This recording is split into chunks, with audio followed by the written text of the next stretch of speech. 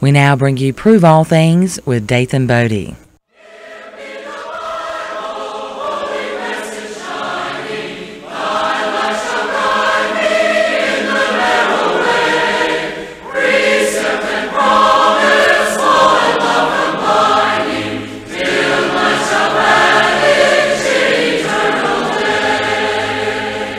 Good morning. This is your host, Dathan Bodie.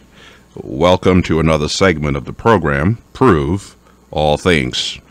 I serve as the minister for the Church of Christ, which meets in Rockingham, North Carolina. We are located across the street from Godfather's Pizza and diagonally from Family Dollar. Our purpose on this program, friends, is to encourage individuals to return to the Bible. Return to God's blessed word. Why is that important? Well, it's important because Jesus has commanded it. Out of the Gospel of John, chapter 17, here's the word of Jesus. Here is Jesus, John chapter 17, starting from verse 20. Jesus said, "Neither pray I for these alone, but for them also which shall believe on me through their words." Jesus' prayer is that he's not praying for the apostles alone, but he's praying for the individuals who obey the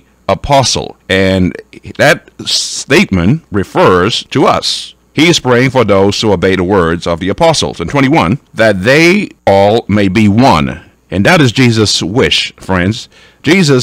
This is what Jesus wants. He prayed that we all shall be one. Everyone who pronounced the name of Jesus Christ, he desired that they should be one. 21 said that they all may be one, as thou, Father, art in me, and I in thee, that they also may be one in us, that the world may believe that thou hast sent me. You see, that oneness is to convince the world that God had sent Jesus. In 22, and the glory which thou givest me, I have given them, that they may be one, even as we are one. And that's the purpose of Christianity, friends. The purpose is that for all Christians to be one in Christ. This is Jesus' desire. We have to respect the words of Jesus. If we love him, we ought to obey him. According to John chapter 14, verse 15, Jesus said, "If you love me, keep my commandments." If you love me, it is conditional. And so our Lord and Savior is saying that all believers, all who pronounce the name of Jesus, ought to be one.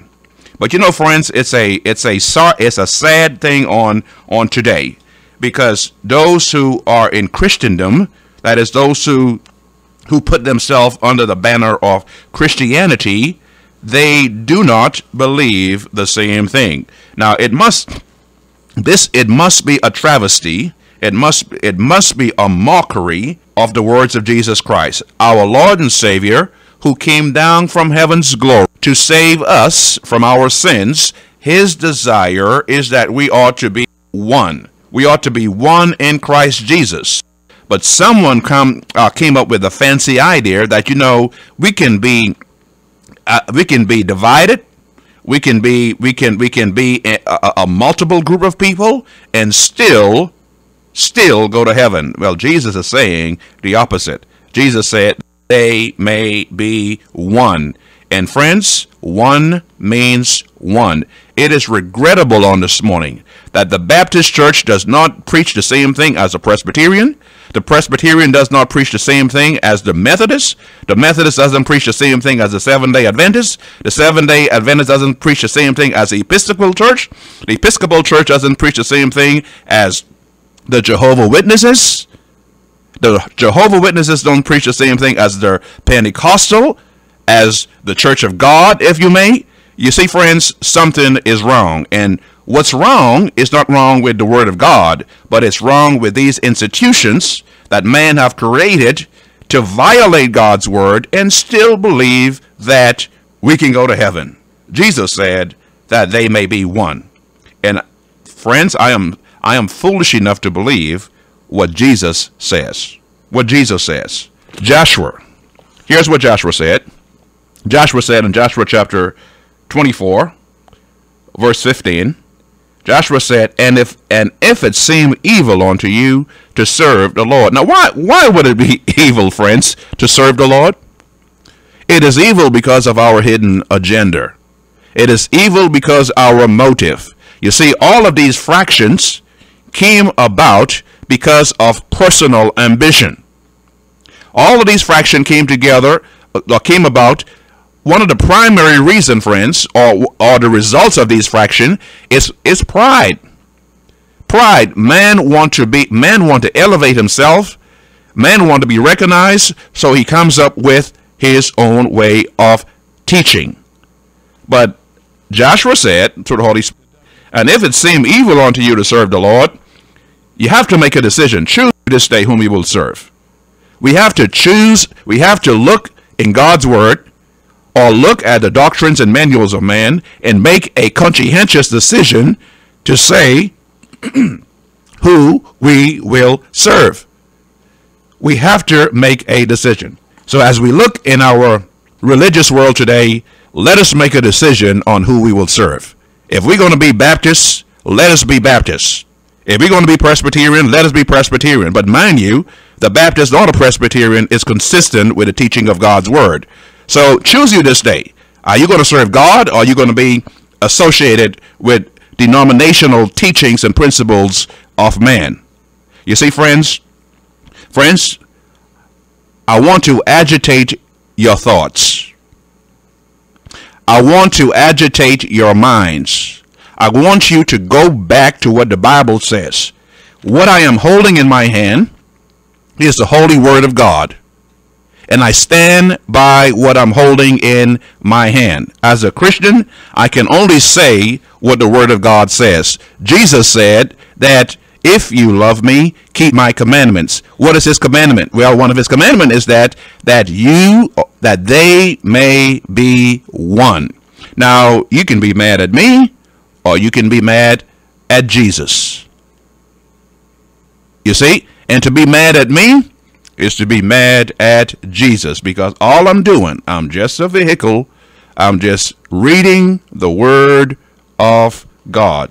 Joshua said, and if it seem evil unto you to serve the Lord, choose you this day whom ye will serve, whether the gods which your fathers served on the other side of the flood, or the gods of the Amorites, in whose land ye dwell. But Joshua said, but as for me and my house, we will serve God. Joshua said that we will follow the principles and we will follow the teachings of God. Joshua has drawn the line in the sand. He said, now if you want to follow the man-made religion, you go ahead. But as far as me and my house, we will serve the Lord. And Joshua is referring to the principles which Moses had received from God on the Mount Sinai. Today, we ought to make the same decision. We ought to say, well, hey, we going to serve the Lord.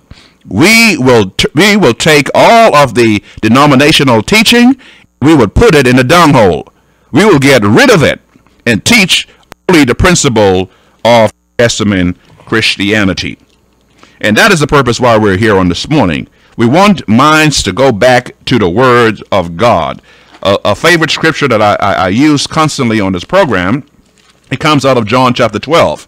John chapter 12, verse 48. Here's what our Lord and Savior Jesus said. He said, he that rejected me, well, you have those who appear to serve our Lord. And the rejection comes by disobeying his commandments. In 48 it says, he that rejected me and received not my words had one that judged him. That means the words that I have spoken, the same shall judge him on the last day.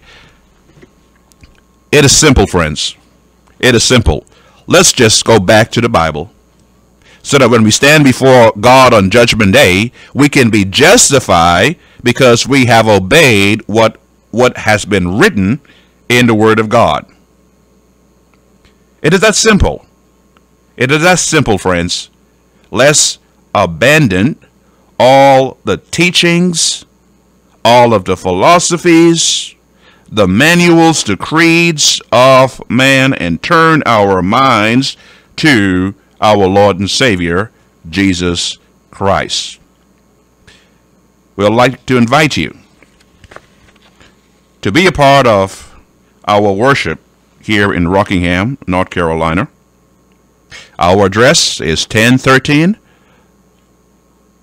Wild Cherry Avenue, Rockingham, North Carolina, 28379. You can check us out on our website. Our address is www.rockinghamchurchofchrist.com, or you can like us on Facebook. You can access our Facebook from our main website. Our time of worship: Sunday morning Bible class starts at 10 a.m. Sunday morning worship service, 11 a.m. Sunday evening worship service at 6 p.m. and Wednesday evening Bible studies at 7 p.m. You are invited to come out and to be with us. On this morning, we're going to continue our studies concerning apostleship. Concerning apostleship.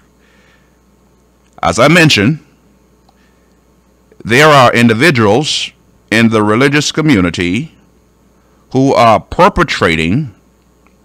claiming to be apostles, and they are not. And they are not. I want to give you an analogy. If someone were to knock on your door, and you open your door, and they identify themselves as Officer Brown, and in their hand they have a roll-up piece of paper, and they say that I have a warrant to search your home for illegal contraband. And the individual proceed to walk into your house and start searching your house, but never showed you the paper. Now, I would think, as a reasonable person, you would demand to see this warrant. You would demand to see this paper. Now, the officer, all he did was just identify himself as John Brown. And as he showed you what he had, showed you the piece of paper roll up in his hand and said that I have a warrant to search this home for illegal contraband. Now, friends, being as reasonable as you are, you would demand to see it. The officer didn't show it to you, but he proceeded to go ahead and search your house. And you protest. Officer, curiosity was satisfied, and he left. I would think that perhaps you would call the local police station and say that you had a Officer Brown who just left your home, who was violating your protection under the law. Now, the station said, well, we don't have a John Brown, an officer by that name. We don't have an officer by that name. Now, apparently, you have been duped by an individual who entered your house, perpetrating as an officer, claiming that he has a warrant in his hand, and proceed to search your home, and left. What am I trying to say here, friends? I am trying to say that this is the same way we are violated in our religion. We are violated the same way in our religion. You see, individuals would knock on the doors of your heart, and they would say that God sent them, and they would call themselves by names that are foreign to the Word of God. They will call themselves by names that is foreign to Christianity. And they say that they have the right to enter the domain of your heart and search it, and to give you something that God did not give them. In their hand, they're holding these creeds. Now, friends, what they should be holding is the Word of God. They should be holding the holy word of God. And as that officer is supposed to open that warrant so that you may see it and read it for yourself, well, likewise, when individuals knock on the doors of your heart, you have the right to say, I want to see book, chapter, and verse. I want to see the authority that you have to do what you do. Friends, we are reasonable people. And our response should be the same way. It should be, I want to see book, chapter, and verse concerning the things that you are teaching.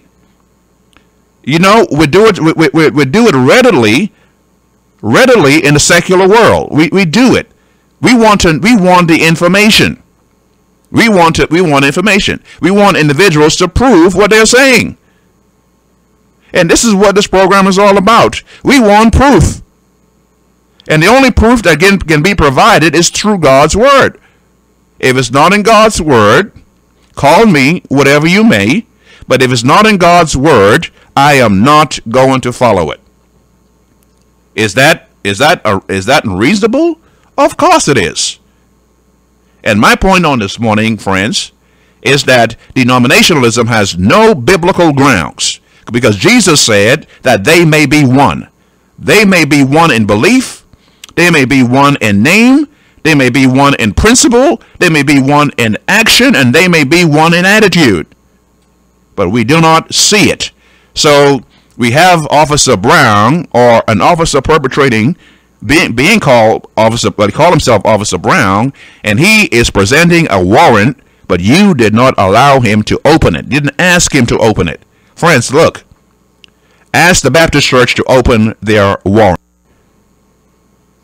Ask the Catholic Church to open their warrant, and you would see that it is not consistent with the Word of God. Now, referring back to apostleship, likewise, those who call themselves apostles, friends, these individuals are deceiving you. As we define apostles on last week, the definition of an apostle is one who was sent by Jesus.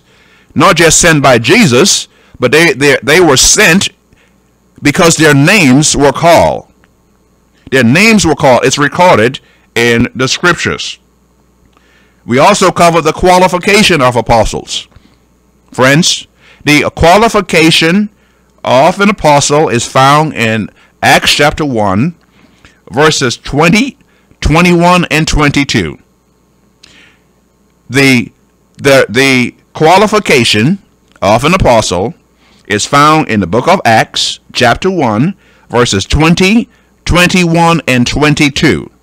And the qualification is that one must have been with Jesus from the beginning of his ministry, that is from the baptism of John, all the way up to the time he was taken up to heaven. Now, friends, individuals are making a mockery of this scripture because they still resort to calling themselves, man today and woman, they still resort to calling themselves apostles. But the Holy Bible tells us that the qualification of an apostle is for one who had been with Jesus, beginning from the baptism of John, all the way up to the time Jesus was taken up. Ask them to open the warrant. Ask them, friends, to open the warrant. Because apparently, they are not who they say they are. To be an apostle, one must have seen Jesus with his naked eyes. To be an apostle is to be living in the first century, when Jesus was alive. And now, I would guess that for someone who called himself an apostle, they must be mighty old. Now, on this morning, we want to look at the characteristics of an apostle. It's not just good to call oneself an apostle, but there are necessary characteristics associated with an apostle. Now, there are certain characteristics. It's a behavior that is peculiar to a particular person or a group of people. So the apostles, they had their peculiar characteristics. And we can start to see these characteristics out of Mark chapter 16, the Gospel of Mark chapter 16, starting from 15. And he said unto them, who is the them? Well, it's the apostles. In verse 14, it says he was talking to the 11 apostles. So 16, 15, it says, and he said unto them, go into all the world and preach the gospel to every creature. He that believeth and is baptized shall be saved. Now, listen to this, friends, the characteristics of an apostle. Verse 17, and these signs shall follow them. These signs shall follow the apostles. And these signs shall follow them. Here are the signs that are uniquely characteristic to the apostles. In my name shall they cast out devils. They shall speak with new tongues. They shall take up serpents. And if they drink any deadly thing, it should not hurt them. They shall lay hands on the sick, and they shall recover. So then, after the Lord had spoken unto them, the 11 apostles, he was received up into heaven and sat on the right hand of God. 20. And they, the apostles, went forth and preached everywhere, the Lord working with them, the 11, and confirming the word with signs following. Amen. So the characteristics of the apostles were that the apostle had these unique ability, and these ability was for the confirmation of the word. Now, if the apostles had these unique ability, and these were necessary for the confirmation of the word, well, friends, we already have the word. The apostles had already served their time, served their purpose, served their office, and what they left behind for us is the word of God. So those who claim to be an apostle today, friends, what it is that they are confirming. They cannot be confirming the word because we already have New Testament Christianity. What is it? The Bible says that the purpose of these things were for the confirmation of the word. And the apostles, they give us the word, friends. We have the word. So those who call themselves apostles today, my question is, what is it that you are confirming? Here are some other characteristics about the apostles. If you turn with me to Acts chapter 6, verse 6, that's the Acts of the Apostles, chapter 6, verse 6. Here is something that is unique to apostleship, the office of apostleship. In Acts chapter 6, in verse 6, the apostles asked the church to select 7 men to deal with a benevolent situation in the church. And here is what 6 says. 6:6 says, whom they set before the apostles. The church set these men before the apostles, and when they had prayed, they laid their hands on them. Now, the church set these 7 men before the apostles. The apostles prayed for these men, and then the apostles laid their hands on these men. Why did the apostle lay their hands on these men? Why? The apostle laid their hands on these men so that these men may receive the gift of the Holy Ghost. So, unique characteristic. The apostles had the ability to lay their hands on individuals for the purpose of them receiving the Holy Ghost. Now, when these individuals received the Holy Ghost, they were able to speak in tongues. They were able to prophesy. They were able to heal, whatever the gift was that the apostles laid upon them. But listen, friends, it is only the apostles who had the authority to lay their hands on individuals so that they may receive the gift of the Holy Ghost. Question. Those who perpetrate themselves to be apostles today, the question is, well, it's not even a question. I'm going to make a statement. You do not have the authority, nor do you have the power, nor do you have the Spirit of God to put it in someone else in a miraculous way. Well, what do you say about that? Because it was only the apostles who had the power to lay their hands on another individual. Let's go to Acts chapter 8. Turn with me to Acts chapter 8, friends. Acts chapter 8, verse 14 through 17.